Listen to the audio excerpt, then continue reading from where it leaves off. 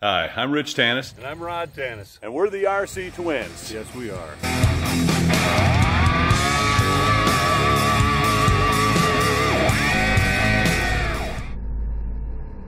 Hey, if you like what you're seeing, make sure to hit that like button right down there. Yeah, and there's a subscribe bar there, you know, so that would be great. Right too. next to that is the bell. And then if you would share it like crazy. And leave a comment, a nice one. You know, that really helps us make, more videos that we might like. It'll get us to 1,000 subscribers. And that's our goal. Thank you.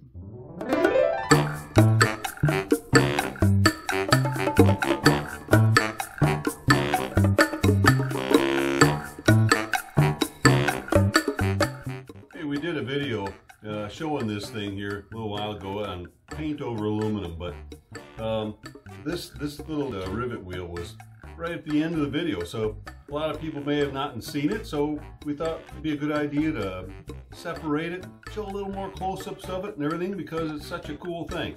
So here's that video. Hey, I'm Rctwins from the Rctwins, and this is our center wing portion of the C47, and I'm going to put some panel lines on it and rivets. So I just use this flexible ruler on this part here, and I'm going to break up these panels here.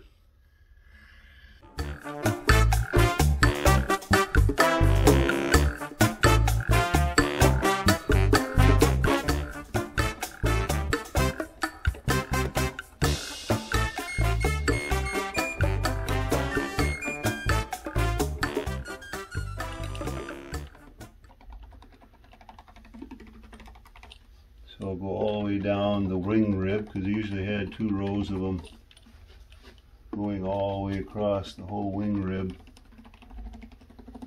You can see this is just only a little bit faster than putting them in any other way, but the result of it is fantastic.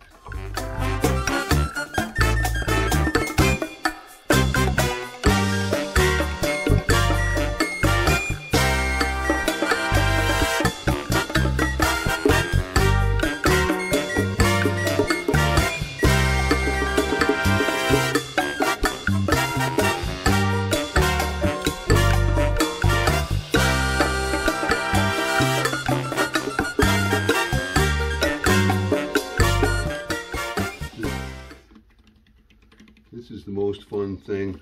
Rivet wheel by the Rctwins. Make yourself one. Okay, 2 inches in diameter roughly. But what this thing is it's a fiberglass tool, and it's for pushing fiberglass matting into a mold, and it comes with a slot right in it, really. And I just put a couple more washers so it would run a little bit more true, you know. But then I took this tubing that you can find at Hobby Lobby or a lot of other places. K&S makes it. You can find them online. And this is a 93 thousandths tube. And I marked this out on the side of the wheel here and put it in my drill press. And I drilled a hole into there and pushed pieces of that tubing and left them a little bit long. Okay, so I pushed them all into there, use a little drop of super glue if they're loose or whatever, and then they'll stay in there. And then I took my Dremel tool and kind of lightly chamfered the outside edge just to make it pointier right on the face, so that it was able to, embed in with less pressure. Okay, so you push all in order to get these all running the same. I took my disc grinder, laid it right on the side, laid this right here, and just spun this like this until they were all the same height. And that worked really nice. There's probably other ways of doing it, but that worked good for me.